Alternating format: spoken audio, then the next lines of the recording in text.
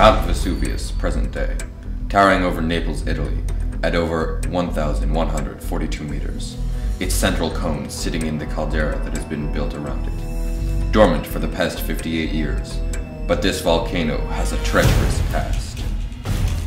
Pompeii, 79 AD, the most historic eruption of Mount Vesuvius, killing nearly 30,000 people living in nearby Pompeii and Herculaneum.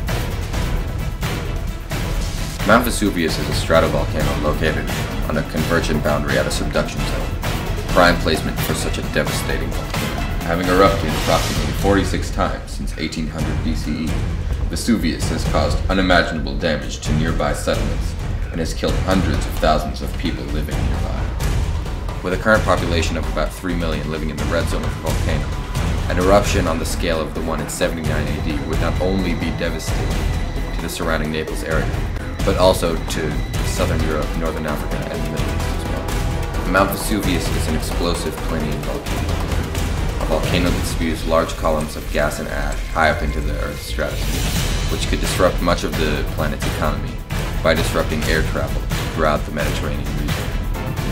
Vesuvius explodes.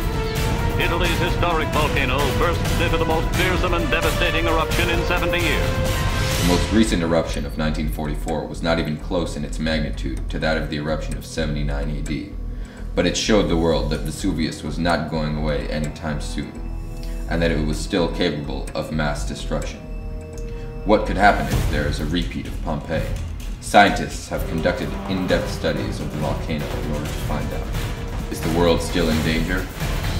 How can those in the Mediterranean prepare themselves? Find out. Mount Vesuvius, Pompeii, coming.